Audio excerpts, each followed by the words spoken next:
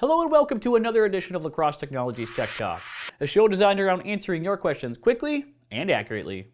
I'm Greg Piesel, and today we will be taking you through the basic setup to your new professional wind speed weather station. So, let's go!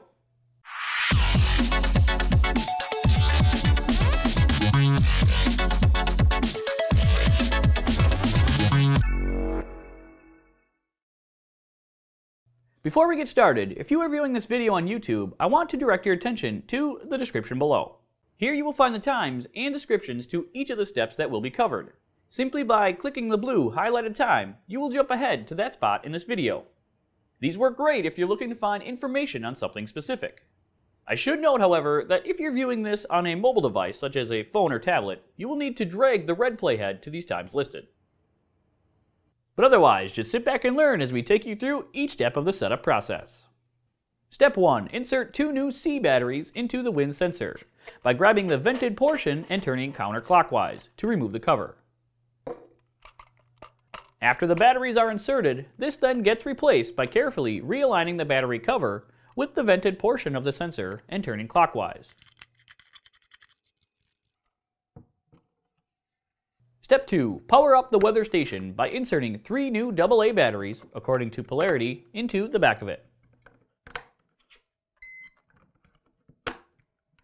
Step 3. Check your sensor's connection. The outdoor temperature, humidity, and wind information should show up within the first 3 minutes. This means the dashes will turn into numbers on screen, and after which we recommend keeping the sensor within 5 to 10 feet from the station for at least 15 minutes before moving it outside.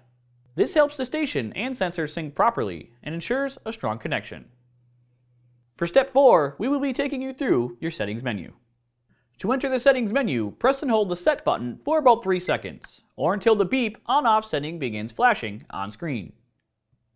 Once in the settings menu, you will use the plus or minus button to adjust the values, and the set button again to confirm your adjustments and move to the next item in the settings menu. I should also point out that if you would like to exit the settings menu at any time, simply press and release the warning button on top of the unit. This will save any changes you make and bring you back to the main screen. So here's the order in which the settings menu will follow. First is the beep on-off setting. The default is on, meaning you will hear a beep for every button push. To change this to off, you will need to press and release either the plus or minus button. To confirm this selection, press and release the set button. Next will be your hour setting. It's about 3:30 p.m. here, so using the plus button, I will move the hour to 3, making sure the AM symbol turns off and the PM symbol turns on.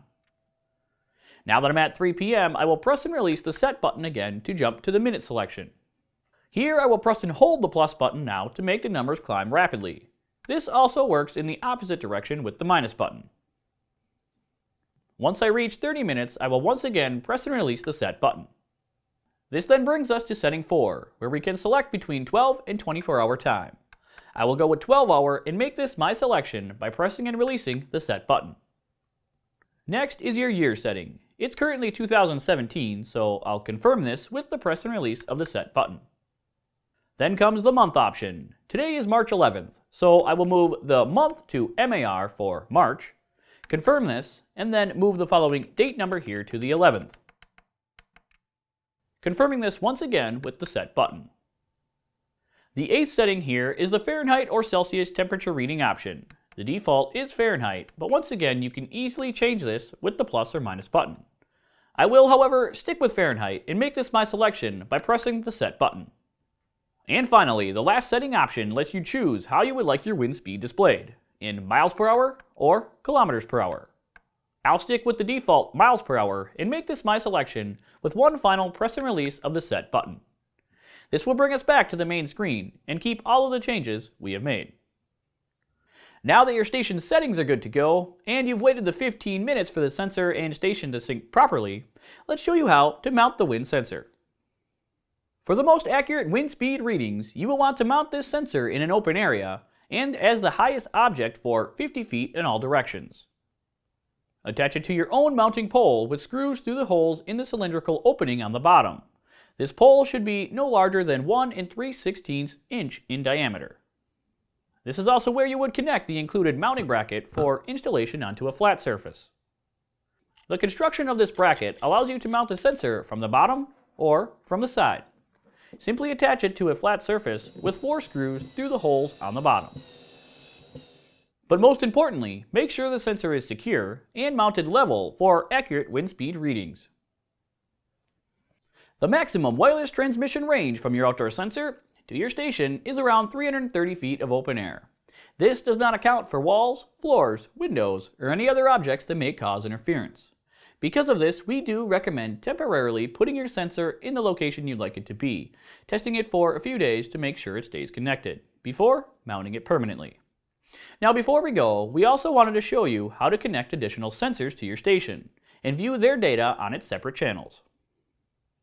This station can accommodate up to 2 additional thermohydro sensors, to be used on channels 2 and 3. These are great for monitoring temperature and humidity from different areas around your home. To set these up, first remove the battery cover from each add-on sensor.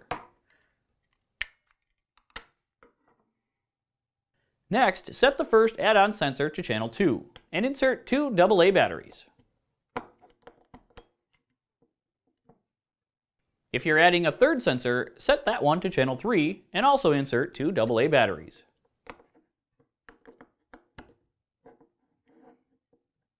Then on the station, press and hold the temp button for 3 seconds. This will have it start a search for new sensors. After this, press and release the TX button on each add-on sensor to have them transmit a signal. When connected, the temperature and humidity data from each of the selected channels will appear. To cycle through the channels, press and release the minus button. You'll see these indicated by the channel 1, channel 2, and channel 3 icon with each press of the minus button. But after the connection is established, which should happen within a minute or 2, feel free to reconnect the battery covers. It's here where we recommend keeping the sensors within 5 to 10 feet of your wind station for at least 15 minutes. This allows all the parts to establish a strong connection with each other before the sensors get moved elsewhere. If you're wondering how exactly to mount these additional sensors, click the link in the upper right corner of your screen to watch the video. But there you go, you have just gone through the hardest part of setting up and using your new weather station. Don't forget to consult the instruction manual provided in the description below should you have further questions regarding details not covered in this video.